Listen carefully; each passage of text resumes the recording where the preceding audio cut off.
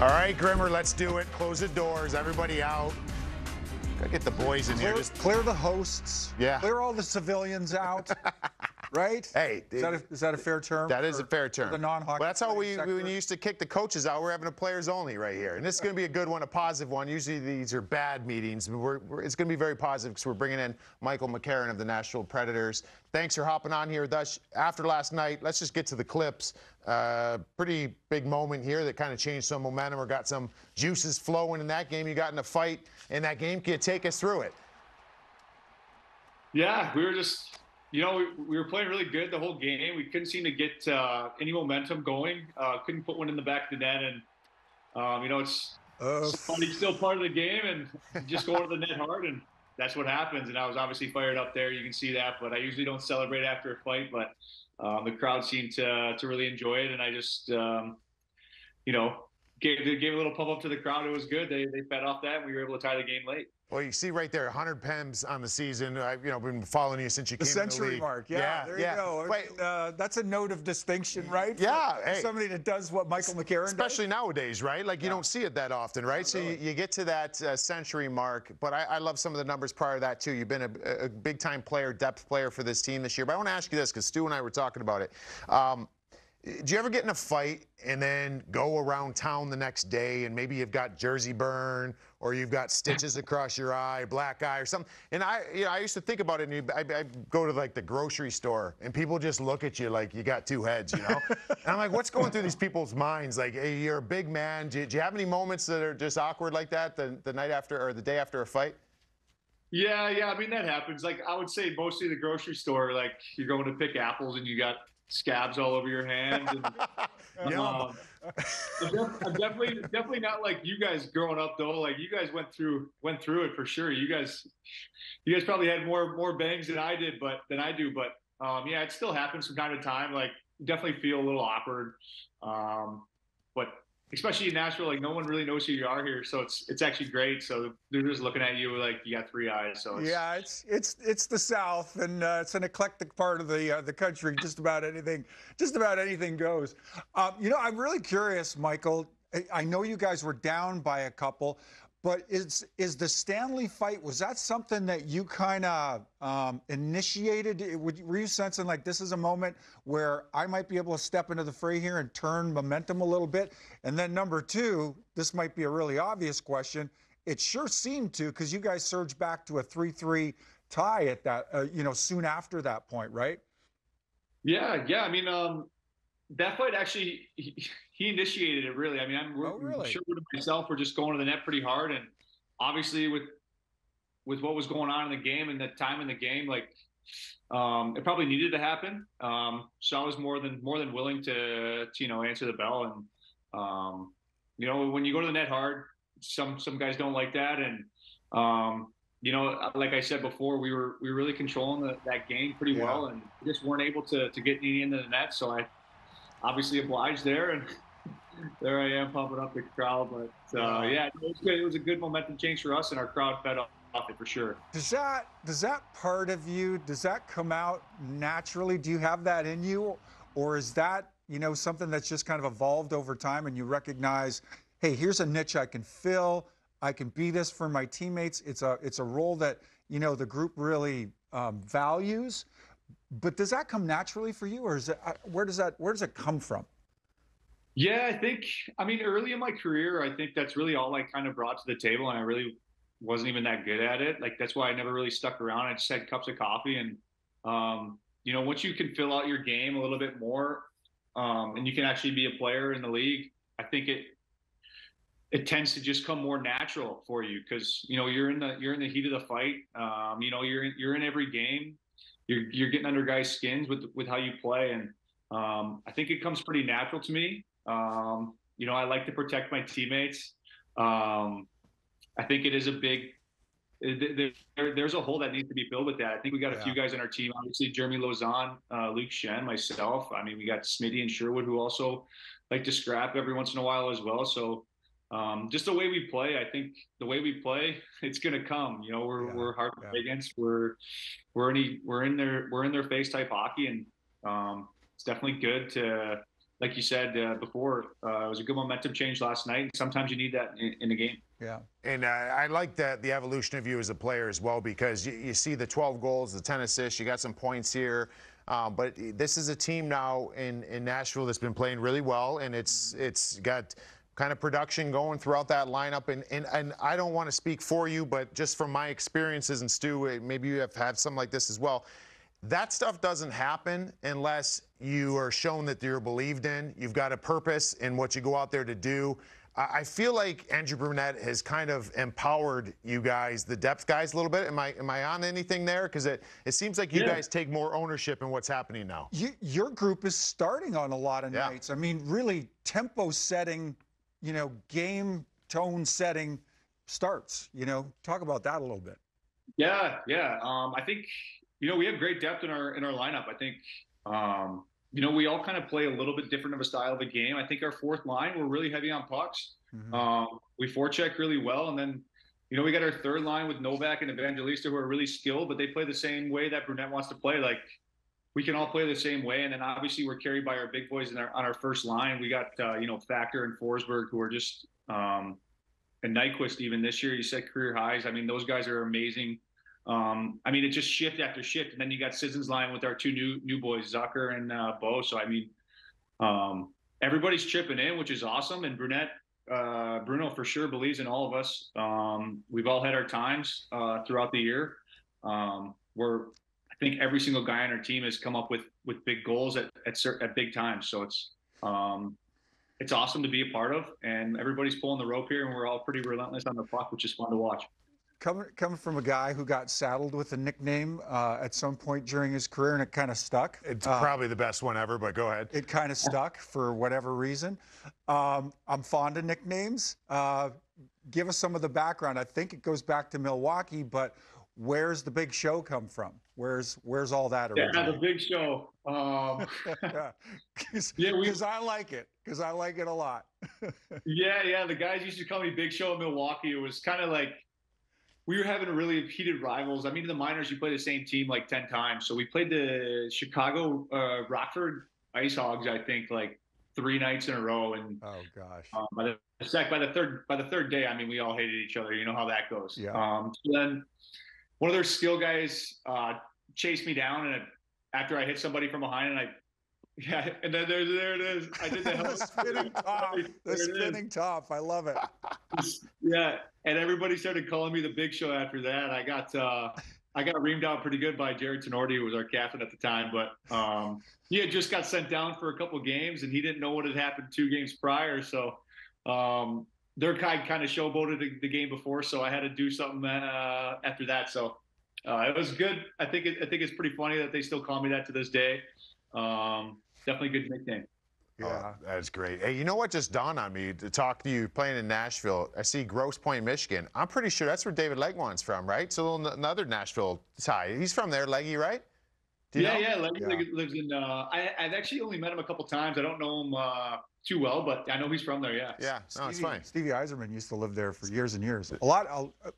Back in the day, I would say 80s, maybe 90s. Is that where a lot of the Wings? A lot of guys lived out there. Yeah, well, interesting. Hey, but hey, talk about evolution and you as a player contributing offensively more.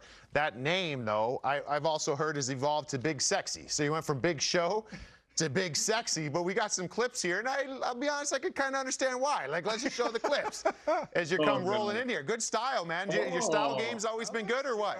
That looks good. Yeah, it's all right. I got good suit game. I don't know about the rest of it. I'm too tall. I can't shop anywhere. Right. Double fisted with the old coffees too. I like that. Hot.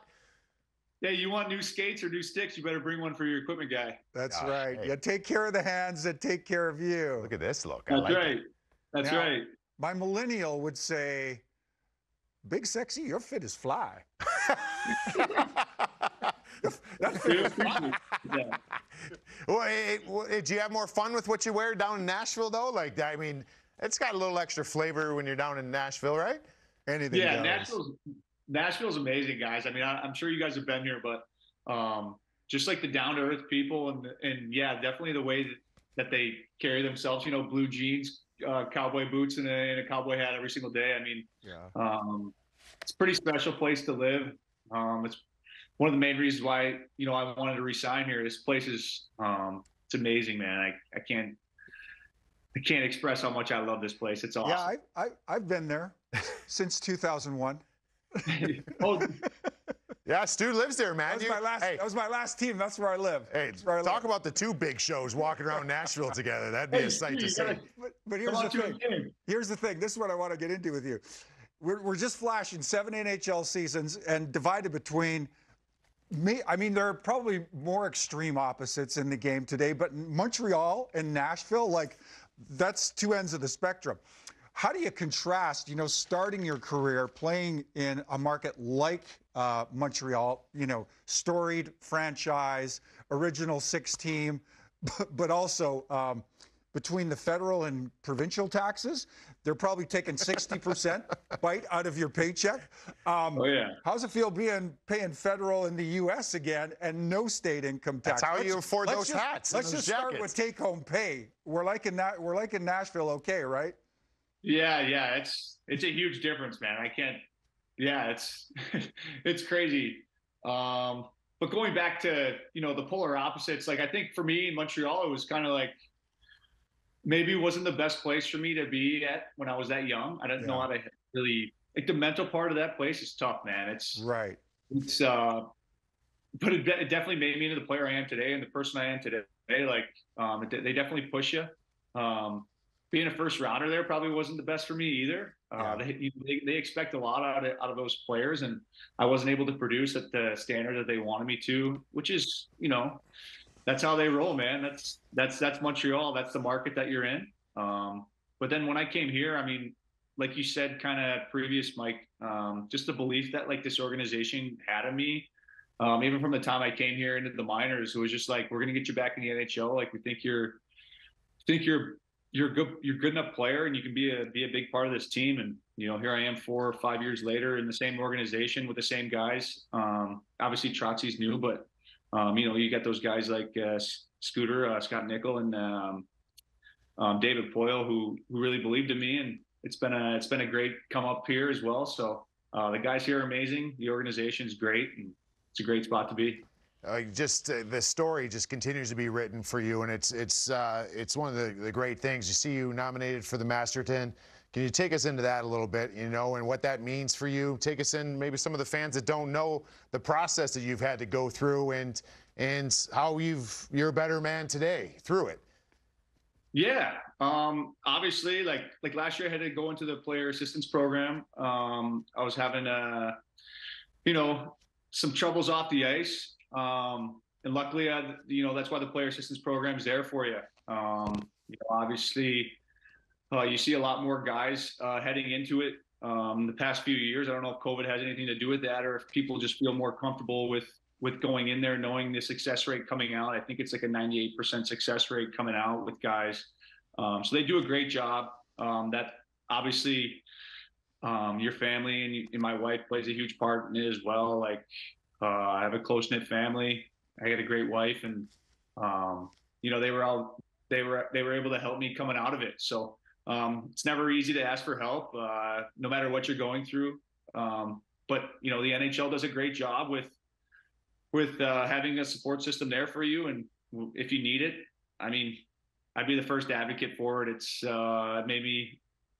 makes me feel great every day. Like, I don't, you wake up feeling the same way every day. And, it's obviously come out on the ice this year. I've been able to help this team along the year win hockey games, and do what I do best on the ice and give my best foot forward every day. We saw an image of you there with, it looked like your parents, your wife, and maybe some sibs. Talk about the importance of family as you walk through this, Michael, because we understand that, perhaps there's always been a strong bond there, but that bond seemed to have grown stronger from your point of view, where you and your folks are concerned. Yeah. I mean, obviously, like, my parents, obviously, I mean, they had no idea what was going on with me. When you're going through some dark times, you try to keep it to yourself, and which is not the way it should be. Obviously, I was able to ask for help, but no, my family is my rock. My wife Olivia, she's great as well. Lean on her for anything I need. But yeah, definitely through that whole process, like it opened some eyes that even your parents can't see sometimes really what's going on with you, and to just always be there for each other. My brother and my sister as well. They're huge support systems for me as well. My brother played a long time for the Florida Everblades. He said, Stu, that you dropped the puck down there one night for the Florida Everblades. Yeah, I did. But yeah, I got a great family. They were with me throughout the whole process and supported me throughout the whole thing. So, family's definitely a big part of my life. Hey, you mentioned your brother John. What was it like playing with him though? You guys played together, St. John's Ice Caps. Like that had to be pretty sick. Yeah, that was sweet, man. We got to start a game together. Yeah, he had a great career. He's a heck of a player, a longtime captain at Cornell.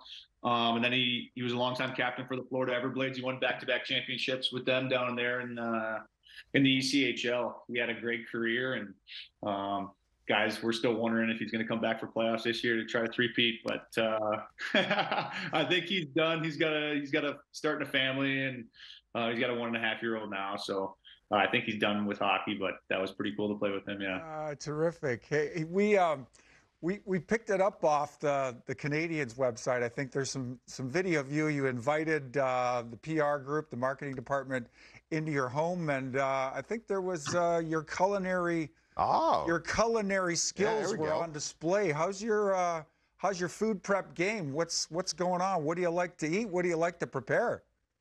Oh, yeah, I'm a pretty good cook. I mean, good. Not so much anymore. I'm pretty good at eating. Yeah, Olivia does a lot of the cooking around here now, but I like to get in there. It's just something to do. Like, yeah, we actually have a pretty big palate. We cook quite a big variety of stuff. So yeah, no, there's not just one thing that I'm good at. I can pretty much do it all, but Olivia's a far better cook than I am. I'll let her usually do her thing in the kitchen. If there's a dish you really want to prepare, maybe it's a special event or something, do you have like a go-to? I mean, steak's always go-to. It's pretty easy to do as well. It's maybe a tenderloin, pop it in the oven, and that's for a big dinner. So that's probably my go-to. Right on. All right. Hey, buddy, we got one more little thing for you here. We're going to show you some pictures or videos, and we want to know what you were thinking in these moments, or just kind of take us to it. So we'll fire up the first one and see what we got here. You remember? Oh yeah, it's my first NHL goal.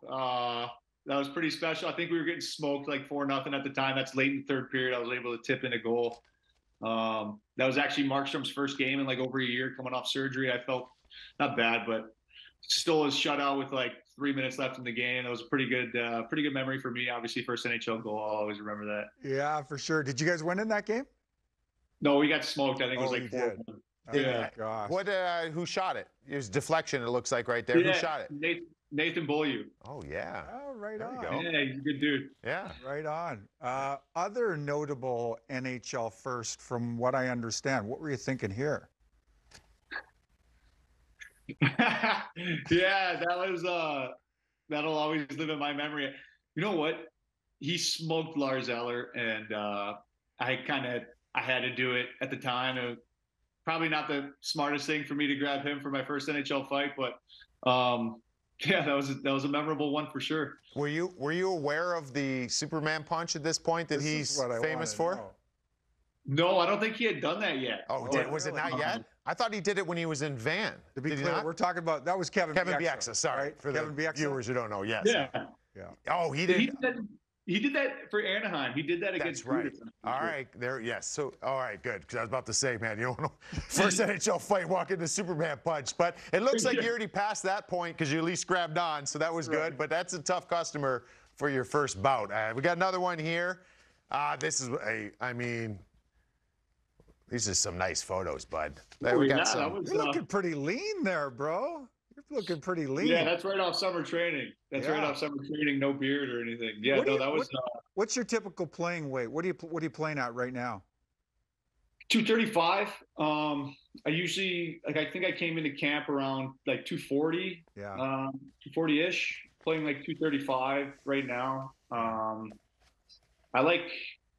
used to like Montreal used to want me at like 220, 225, and I was always couldn't do anything, I didn't think. So I'm definitely a little bit heavier now, but I'm also older and I've grown into my body. I have a lot more muscle mass on me. So I like that playing weight. Hey, what about, did you guys ever cheat weigh-ins? Do you guys have Monday weigh-ins? Dude, I was the best cheater on weigh-in days in the league. You didn't do it? Never. Dude, it might not be the greatest for health, but you stop the night before. I stopped drinking fluids at 8 o'clock.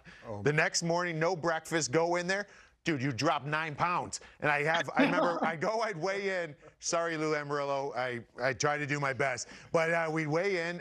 The trainer would weigh us in. I'd go in my stall and I'd have an egg sandwich, hash browns, all sitting there. I get in there, eat it all. And by the end of practice, I was up about 9 pounds. So that was the way to do it. But anyways. Yeah, us big boys can lose weight pretty quick if you need. Hey, we had to, man. If we wanted to play, we had to be at the right weight on Monday. But anyways, hey, I'm a big fan of watching you and what you've done.